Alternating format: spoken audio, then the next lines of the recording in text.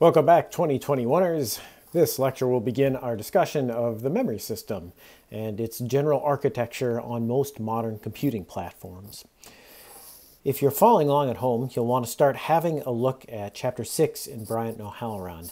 This goes into some detail on the memory system, and we'll follow the discussion there somewhat more closely than we did for the computer architecture part of it, although we'll relate the discussion back to some code issues and some demonstration programs that you'll want to have a look at as well. Those are in the code pack, and we'll probably start fairly early examining them. Our goals in general are to discuss how the memory architecture affects performance. And generally, you'll need to understand access patterns to memories and what kinds of delays this can create. One common data structure that you'll see in standard programs associated with this is two-dimensional arrays, or matrices as they're sometimes called. And so we'll first have to establish what the layout in C programs looks like when you go to two-dimensional arrays. This will lead us to discuss some timing issues as you do various things with those 2D arrays and lead to discussion of how to write generally memory-efficient programs. We'll deal with some more fine-grained topics as we move ahead in that, because part of the memory efficiency deals with understanding the different levels in the hierarchy of the memory system. As you are wrapping up this week, you'll want to have a look at homework 9, which deals with timing loops and observing the pipelined and superscalar effects that show up in processors. A lot of this is also going to have play later on as we discuss memory efficiency, but the homework 9 codes deal almost exclusively with items that are already in the CPU, as in doing arithmetic on registers only. As you would need to feed the processor more values that are coming out of main memory, this is where some lags can be introduced. So we'll build upon the timing experience that are being done in that set of codes and start incorporating more memory operations relatively quickly. Project 4 will be posted probably sometime this coming week and will involve some optimizations and analysis of why certain programs are or aren't efficient. You'll probably be provided with an inefficient version of some matrix-type computation and be tasked with improving its efficiency, and also with analyzing some code to explain why in some cases it runs faster than in other cases. So let's begin. As promised, we have been discussing architectural issues up to this point. And so I want to contrast first what we'll talk about later with some immediate things that should be starting to be familiar with you. That my expectation after our discussion of architecture is that you'd be able to relate a feature of the architecture to little code loops like this and explain why one or the other of these two loops would run faster than the others. And if you look closely, you'll see they're both tight. They both loop one at a time and go for the same number of iterations. But a couple of things should jump out at you that prior to our discussion of architecture may not have, that explain why in most cases you'd expect on a platform either these run at the same speed or loop one runs faster.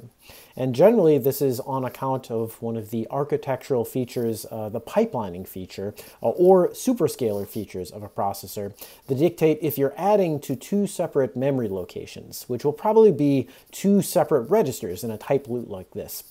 Then these two addition instructions, they don't interfere with each other. They don't create any hazards in a pipeline, and if there are superscalar aspects of the processor, for instance, two arithmetic logic units with two sets of adding circuitry, then these two additions can either be stacked closely or done completely in parallel by utilizing both those ALUs.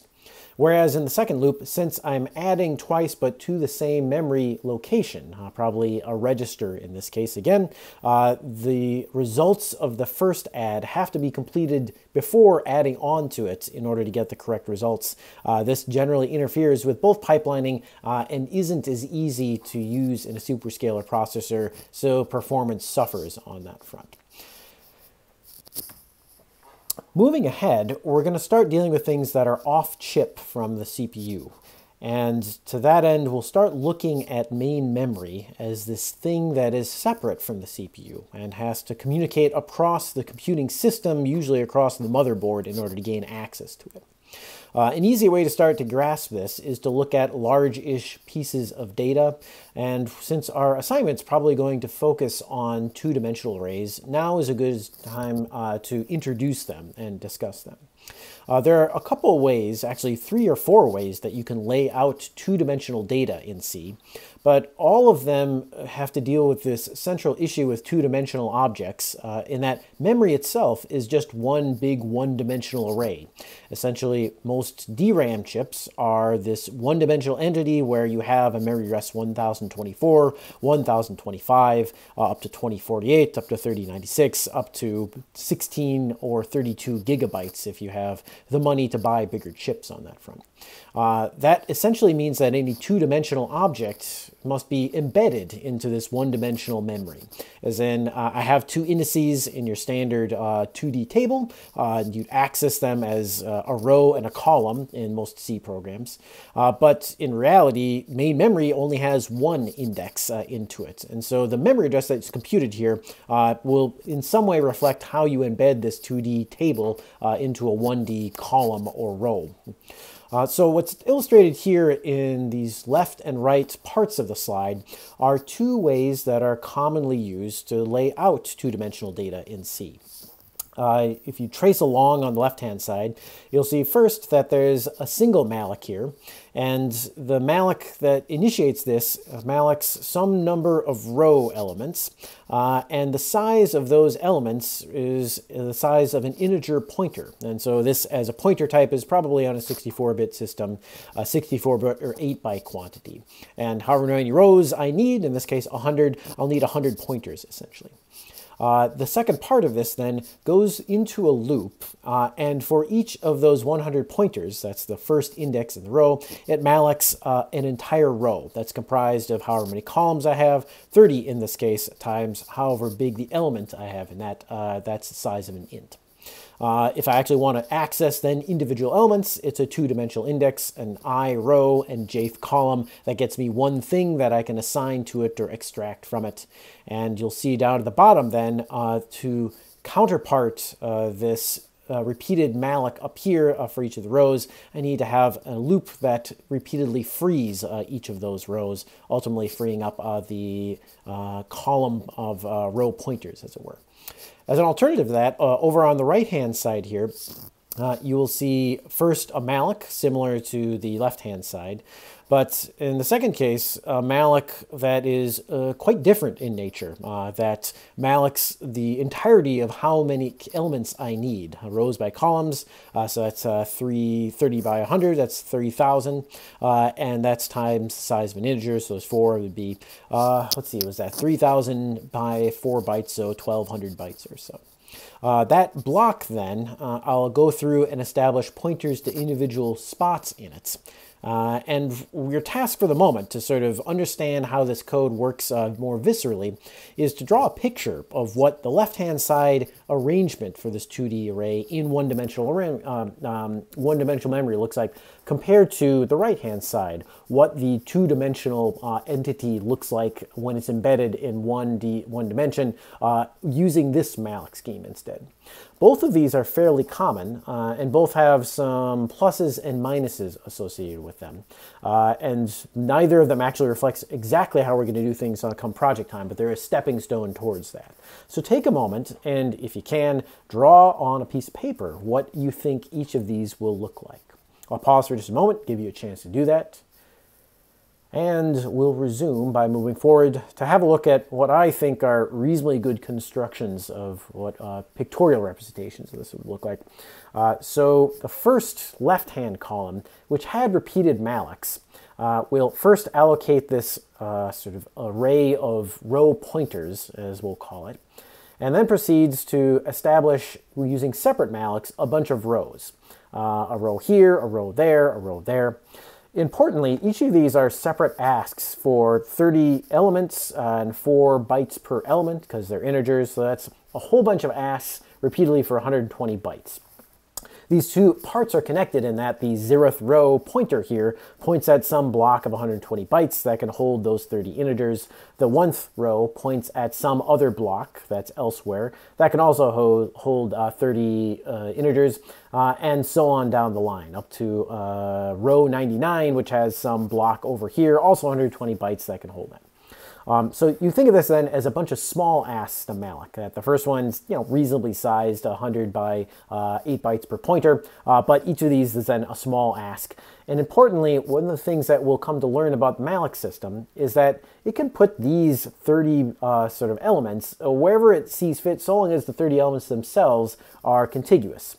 So in truth, the arrangement of this thing might actually be the 0th row here points to some high address that is up here, so I could actually rearrange each of these 3 pointers. That the 0th one points up here, the 1th one points down here, and the 2th one is still pointing in the middle. And this would still be a valid way for malloc to answer those calls based on its internal implementation, something that hopefully we'll become acquainted with later on if we have time to implement it ourselves. The big difference then, if you look back and compare this first approach, which used a loop with repeated mallocs, is that in the second approach, I have one big malloc here, and then a bunch of pointer arithmetic to point some of these row pointers into the midst of this big block of memory. And to distinguish that then, down here in the sort of 2 malloc approach, rather than the repeated mallocs, I have one malloc to get the row pointers, and then someplace else in memory, I have this extremely large block of 3,000 bytes, or sorry, 12,000 bytes, that constitute the 3,000 elements that could be in this 2-dimensional array. And importantly, they are contiguous, that as I would go from 0 up to 29, that's the first row, immediately after that in memory is elements 30 to 59. And immediately after that are elements 60 and on upwards. So this is one big ask to malloc to find me a single contiguous hunk that is big enough for all of my elements. And then I will just go about doing some pointer arithmetic to point the 0th element to the row pointers to the appropriate row, point this 1th pointer into the midst of that, and so on down the line. This gives me a quick way to access any of these rows individually, but importantly, I'm guaranteed based on that one big malloc that they're all stacked next to each other in memory. That if I were to end one row, the next most immediately following address is going to be part of a row 1, and the next higher address after the last element of row 1 is going to be part of row 2. That's not guaranteed in this earlier malloc set of calls, because each malloc call itself is free to place these rows wherever it is that the memory allocator sees fit. So that's a first and important difference, and what we're going to rely upon is contiguous layout of memory here. So that as I go across one row, the next most immediate element is going to be part of row 2. This is going to factor in then to a lot of what we do later and be dependent on it. So you can presume a picture looks more like this guy. In fact, we can actually sort of cut out the middleman on that part. Let's see. And that the actual implementation we're going to use in most of our project land cuts out the second malloc entirely. That we'll have essentially a single malloc. And what that you can boil down to more or less is the following. That my matrix, or 2D array of elements, table elements here, is essentially one big malloc to say all the rows and all the columns times however big the elements are, allocate all of them together in one fell swoop. So if I had such a thing that's out there, I could actually calculate by hand where an individual element, for instance, row 5, column 20 is located, just by doing a little bit of arithmetic. And that's if I multiply my row number, 5 in this case, by however many columns there are in it, that allows me to scan ahead. If it's 5, it'll be 5 times 30 in this case. That'll land me at element 150. That's where the start of that 5th row is at. And then if I go a few elements in, that gets me into the appropriate column here. So 20th column, for instance, that'd be element 120 or 170 of this big giant giant array, and that actually corresponds to, if it were sort of brought back from its one-dimensional embedding in the 2D array as row 5, column 20. To make that a little bit more palatable, what we'll probably introduce is a little matrix data structure. This is just a struct. All it has in it is a pointer to a matrix over here, and then a recording of how many rows and columns are in it. And then we'll introduce some little macros that just do the math for you. So you can use something that looks sort of like a function call here, like an mget, to say, get me the 5th row, 20th column here, and that will translate into C code that just indexes this data array that's associated with this struct and does the math for you to compute the element that's present there. So to that end, look forward to making use of those in the not too distant future. And as computer scientists often do, we'll use some little monikers here to abstract away from the specific implementation and make it easier to say, I want the ijth element to either get or set it to 55 in this case. And you don't need to think too hard on that part, just make use of the provided macros for it. So then another point that I think bears a little bit of discussion here is just that you can envision there is not just one approach to this 2D embedding problem of here's this table that has rows and columns. How do I get it into a one-dimensional array? The approach that C takes is similar to many other modern programming languages, Java and Python and OCaml, for instance. They all take this row major embedding, where the things that appear contiguous in one-dimensional memory are the rows of a two-dimensional entity. And so if you were to walk through memory, as we laid out in our earlier pictures, you'd see the elements of row 0 first, that's 1, 2, 3, and then immediately after it would be elements of row 1, 4, 5, 6, and then elements of row 2, 7, 8, 9. The technical term for this is row major ordering for the in-memory of those 2D matrices. Now that isn't the only game in town. As there's a row major ordering, there's also a column major ordering. And this is used by some of the more traditional mathematically oriented languages, notably Fortran, and also some of the numerical computing languages like MATLAB and Octave relative to each other in the R programming environment. In this case, instead of putting rows contiguously, columns are put contiguously, in part because this is the model that Fortran laid out, and codes that are written in MATLAB and Octave and R often rely upon older libraries that Fortran are implemented in Fortran, so they followed suit on that front. The reasons exactly why Fortran is a column-oriented language is I'm not exactly sure, but it probably had something to do with the early numerical applications it was used for, and this column major ordering fitting more naturally with that.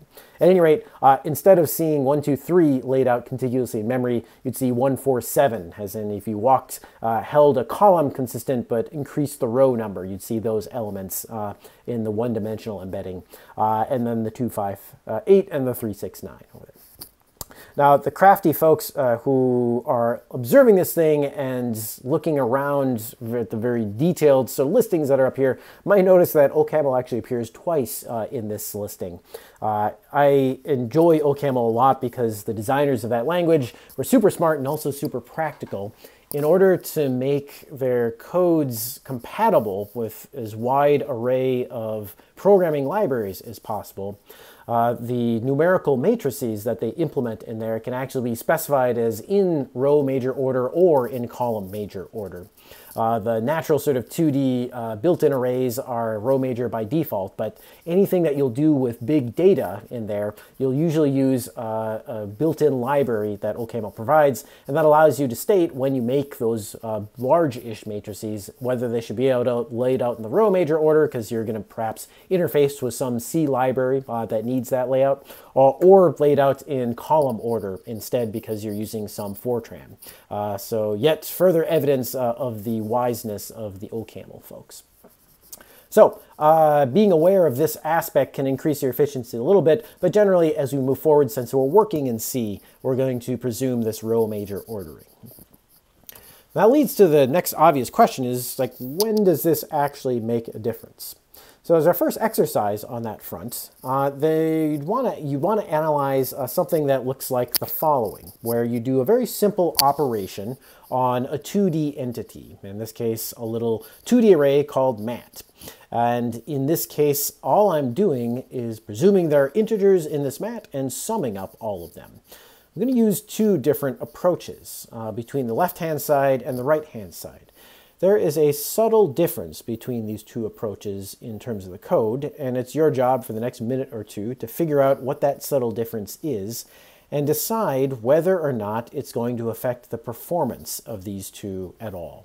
Take just a second, look carefully at these codes, determine the order that they're adding elements in, and speculate on whether this is going to make a difference in terms of performance. I'll pause here just for a moment. Cool, that should be enough time for those of you who really want to devote some time to this, to look and think, and those who want to skip ahead to the answer. Here it is. On the left-hand side, the sum R business is named because this is a two-dimensional sort of entity that is going to be summed by rows first. And so what you'll see is that the outer loop here, in this pair of loops, it holds a row constant while changing a column with more frequency.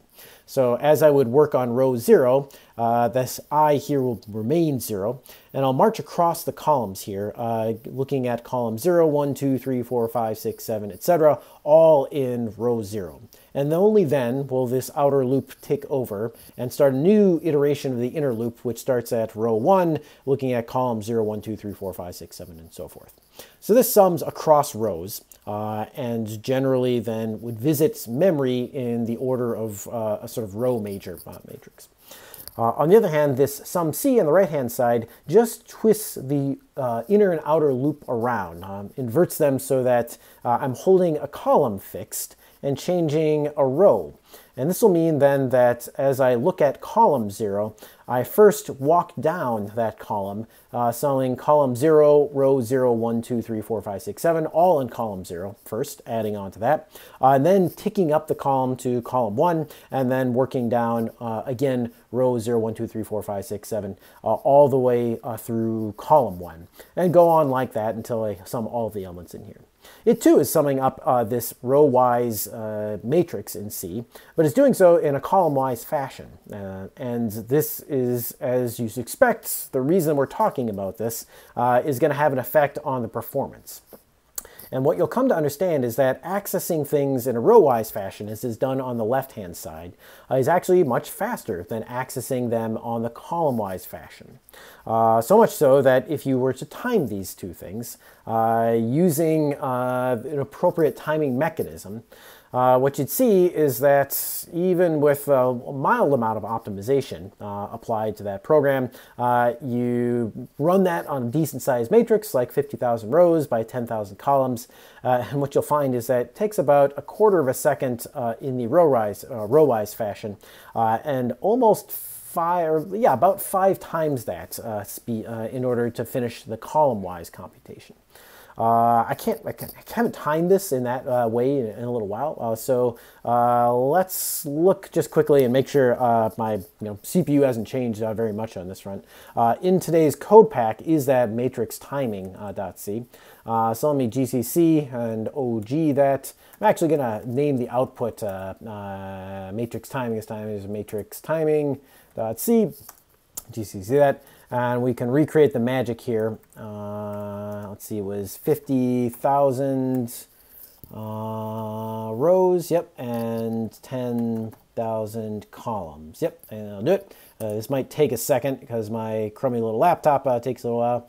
Okay, so I may have run this on my desktop before, but if you're seeing this at home, this isn't lag. It's actually crunching really hard right now on my column-wise computation.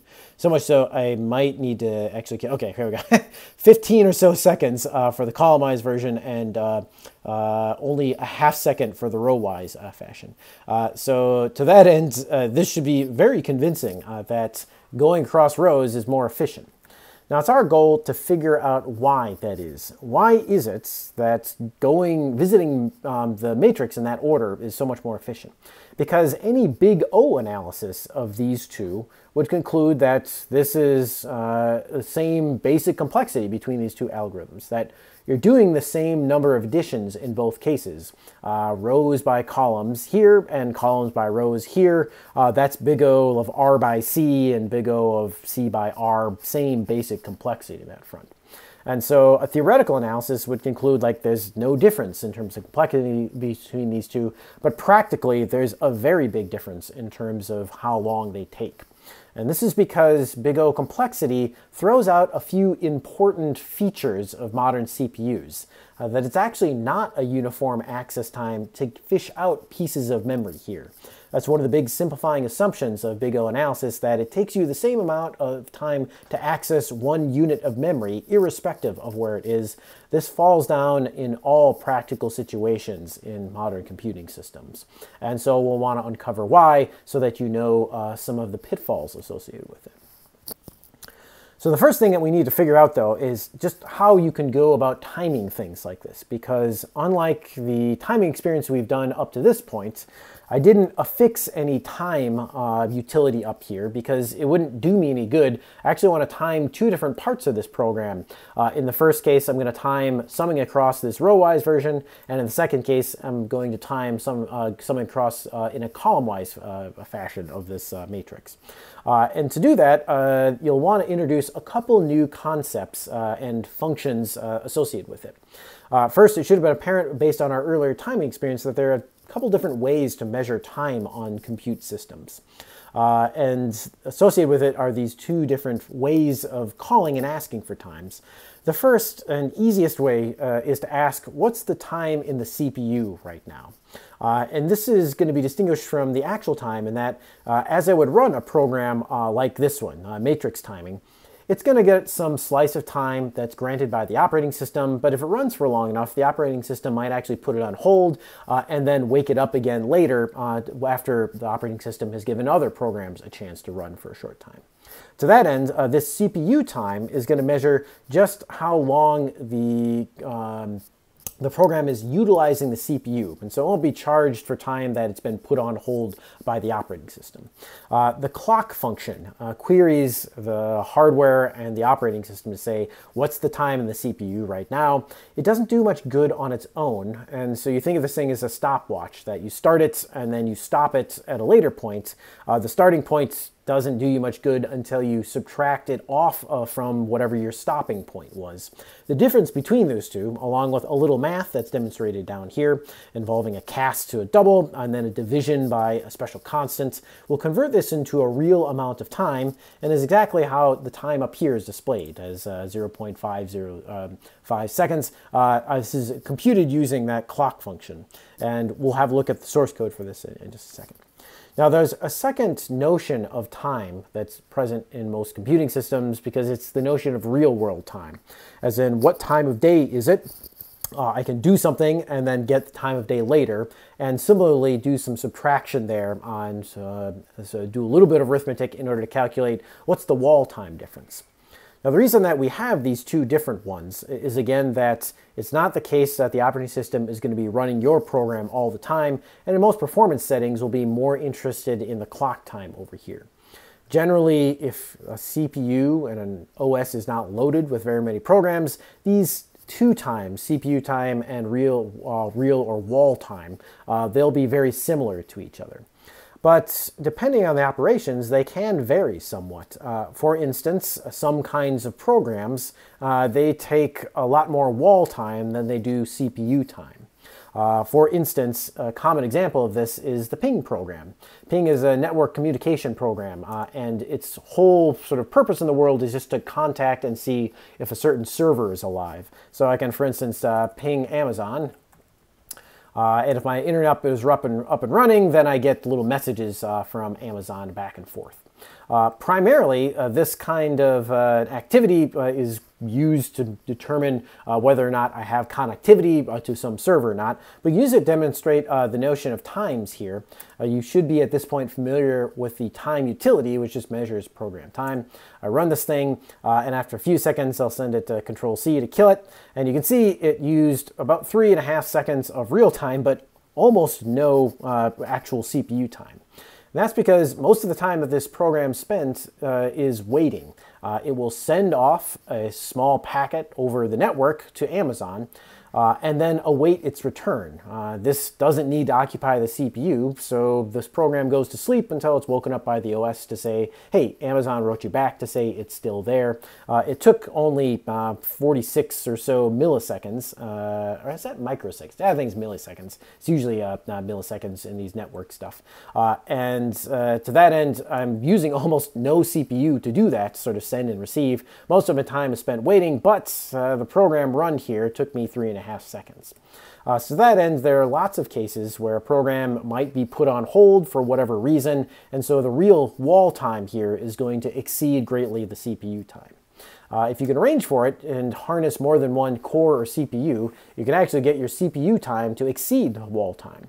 But that's a subject for a different class entirely, for instance, an operating systems class, which will teach about how to develop multi-threaded programs. Our CSCI 4061 actually touches on that, and so if you're looking forward to something, look forward to that later on down in the curriculum. So then, now that we have these two functions, CPU time and wall time, let's look very quickly just at how they're used within this program, this matrix timing business, so that you can see a sort of demonstrated use of them to measure two different parts of the program. This will be important sort of facets to master as you move forwards to the next project. So within here then, you have a bunch of sort of options that you can pass to, for instance, do only the row or only the column. We'll explore that in a later point. But generally this program lays out as follows. You have some number of rows and columns as given on the command line. You allocate a big old matrix that's associated with that thing. We're going to do the one-dimensional layout of matrices, as we talked about before, although I will give myself two-dimensional pointers into it. And in order to measure times, I'm going to establish a start and stop using this clock t, usually just a big integer, like a long, perhaps unsigned. And then also these time val structs, which are used by the get time of day function in order to determine what the wall time of day is. And right before I do any computations, I'm going to figure out what time of day is it right now, what time is the CPU at, then go ahead and do my row summing, and then stop the clock for those two. And to that end, I just need to do a little bit of arithmetic, and I can report this is how long it took me to do the row-wise summing down here. Let me turn on my let's see, line by highlighting so you can see where I'm at a given moment. If I want to repeat that, as in measure it against the column business, then it's just a wash, rinse, repeat. Again, get the time of day as the starting point at this time, and the moment in the CPU, go about doing the column summing, and then stop the two clocks, clock here and get time of day here. Do the same arithmetic once again, and print out the results on that front. So this is a standard paradigm to measure stuff. Whatever you want to measure goes in between here. Start a clock, end a clock, get the time of day at the beginning, get the time of day at the end, and this can give you both a CPU time and a wall time measure for however long it takes things to do. Generally, we're going to be focused from here on CPU time because it's going to reflect fairly closely what we are interested in, is in how much CPU utilization we're going to use. And most of the programs we're going to write are going to be very compute intensive. They won't have stalls due to network operations or OS interruptions or that kind of stuff. And so the wall time is usually going to align fairly closely to it. So we'll mainly focus on clock stuff here. I should also mention that this is sort of a primitive way to measure time. There are probably more sophisticated ways, and generally other programming environments that are higher up have timing functions where you can run some function within a time that sort of reports for you an output for it. But this is good enough for the moment, and since it interacts fairly closely with the hardware to get hardware times, it's reasonably accurate at the moment. And it's the preferred Unix way to time things. So with that in mind then, we can at least measure time, but we are still not in a position to understand why it is exactly that this column-wise version goes so much slower, other than to draw on our intuition that it's visiting memory in this sort of interesting pattern that's different. I want to bring back to that, just to come back to this picture over here. And that one thing you'd want to understand is that the row-wise approach here is essentially just going to go across this entire array in order. 0, 1, 2, 3, 4, up to 29, and then 30 to 59, and then 60 to 89, and so forth.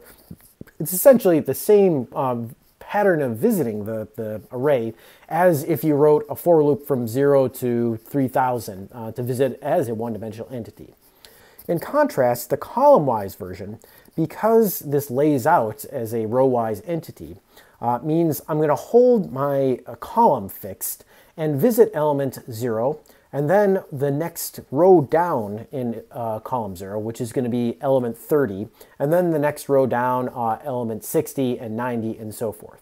So essentially scanning across each of these row pointers and fishing out the first element. After getting all the way up to whatever it is, like 2,970 or something, which is the last sort of element of the column, then we round back around, start visiting column 1, which would be elements 1, 31, 61, 91, etc. When that's done, come back and do 2, 32, 62, 92, and so forth. And what we're driving at here is that there are jumps. That every time I am going to add up a column, I'm doing jumps from 0 forwards consistently, and then 1 forwards by some gap there. And we'll come to know that space in between the elements in these columns as a stride, and can actually play around with a little bit more. And it should be intuitively then the case that if this goes slower due to that stuff, due to the stride being big versus in the going across the row, a stride of 1 means visit contiguous elements here. This should start to trigger and form a picture of, like, I guess strides are bad. We'll want to formalize that more. But to tie that to hardware in some way, the first thing we need to do is to look at some more detailed performance information for this. So to that end, there is a second way that you can measure performance that provides a lot more detail, and most systems have some performance monitoring tools. In particular, Linux systems favor this tool called perf. I'm not sure how widely available it is on your Windows or your Mac platforms, but on Linux it's very easy to acquire and usually pre-installed in most cases. On that note, you can run this matrix timing program on only the row version and look at performance statistics, and only the column version and look at performance statistics. So for instance, if I come back to the shell over here, we saw earlier that the matrix timing thing, and I'm going to decrease my size just a little bit here so that this is a little more reasonable to wait for. I can say only run the row version like this, and I get hardly any time, versus if I run the column version, it takes somewhat more time on that front. And so what you can do with this perf program is actually plug in something that looks sort of like this, where I'll run the column version. And this thing's going to spit out a, let's see, well, hang on a second. I'm forgetting like what the proper invocation is. And for those following on home, this is in the code pack. I have a little script to automate this for me. What do I need to do? Let's see. Perf. Oh, I have to ask for stats and so forth and pass a bunch of stuff in, which I'm not going to bother to do because these are all of the performance statistics that I want to capture. We may as well just run this script right now. Essentially, it builds up a whole lot of options to pass to perf down here and then runs matrix timing under it. So to that end, let me just run this shell script measure cache, which is going to spit out a bunch of results for us on here, courtesy of perf. And you can see there's a whole wide array of things you can ask for from perf, where these aren't even the sum of all of them. But essentially, we're asking for a bunch of performance statistics that we'll talk about in some more detail later. The running both here gives me some timings here, but running just rows in this case under perf gives me these interesting statistics that we'll look at in a slide in just a second. I can then rerun the program using column mode here, get times, but then also get much more detailed information about what's happening in the underlying hardware. And so if you advance to the next slide, the next task that I have for you, and this will be our closing exercise for the lecture, is to look at this girth of information and see if you can make any sense of it. Some of the numbers over here are quite large, and each of them is augmented with a description over here of the particular statistic that is being gathered at the hardware level about what's happening. Over here are some comments, and you can generally ignore these percentages over here.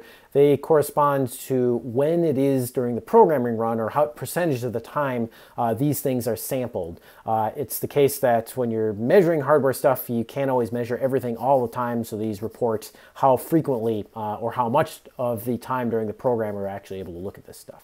So focus your attention instead on this middle stuff and see if you can make heads or tails of what the labels are down here, and you compare numbers between the top row-wise stuff and the bottom column-wise stuff to see if anything jumps out as, this is probably where the differences are being made. Have at it for just a few minutes, gang, and then we'll pick right back up.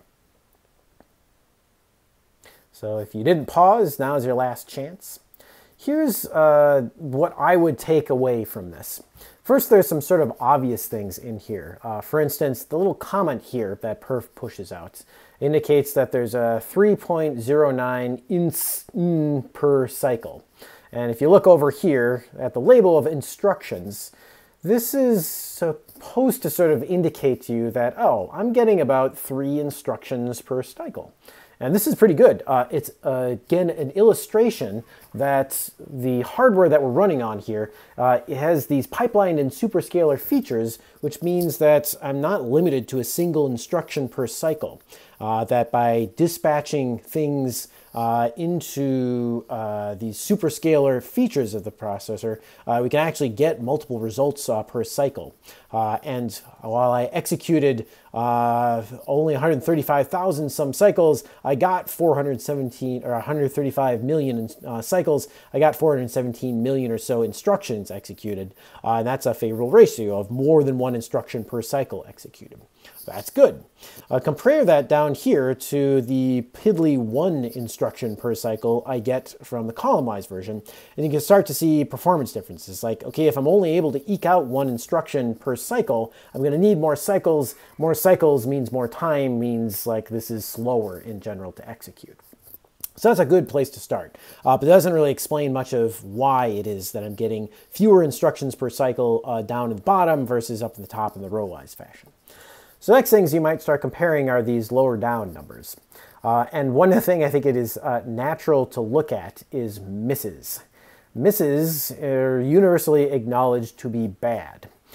And while there are 3 million some misses associated with this first row-wise fashion portion, and this might seem like a lot, there's a handy hint over here that this is only 6% or so of all of the Dcache loads, whatever that means. Dcache, which is mentioned up here, apparently it's getting hit 56 million some times, but only a fraction of those are associated with misses. And this is where the real difference starts to play out. That instead down here in the L1 Dcache loads, there's some more in this column-wise version, but there's a hell of a lot more misses. As in 63% of the time I was trying to loading, I'm missing. And whatever these things are, missing can't be good. And to that end, this is probably bad. So here is a clear sign that if we can figure out what these cache misses are, they're probably what is explaining the lack of performance that we're seeing on the column-wise portion versus the row-wise portion. There's some other things that are mentioned here, cache references and cache misses and so forth. The sort of statistics that might pick a fish out right here, like, oh, I've only got a 5% miss rate on these caches. Unfortunately, I have a whole lot more cache references than I do up here. That seems like it might be good or bad. It's hard to say, but we'll focus our attention mostly on the misses here, which are not good. And the fact that there's many more probably means that we're going farther out in the cache.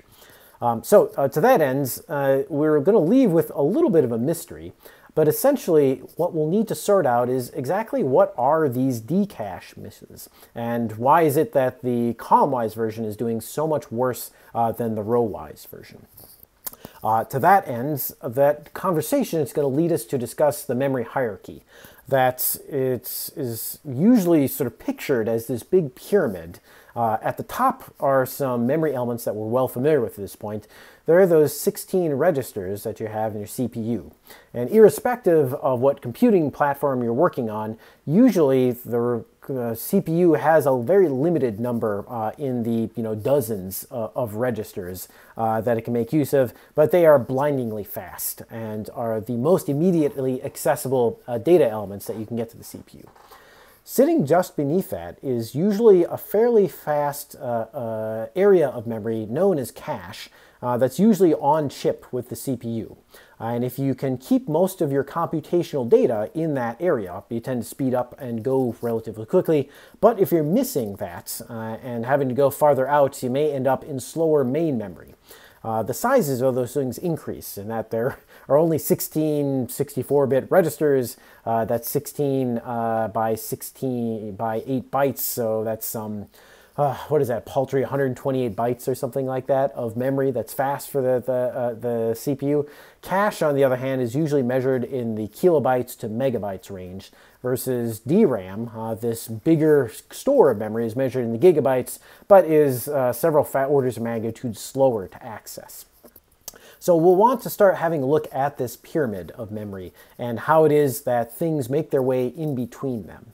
We'll leave off for now with that, but if you're curious, you can start poking ahead in the slides, which feature some more discussion of the memory hierarchy and good code patterns that will exploit all of the fastness that you can get out of it.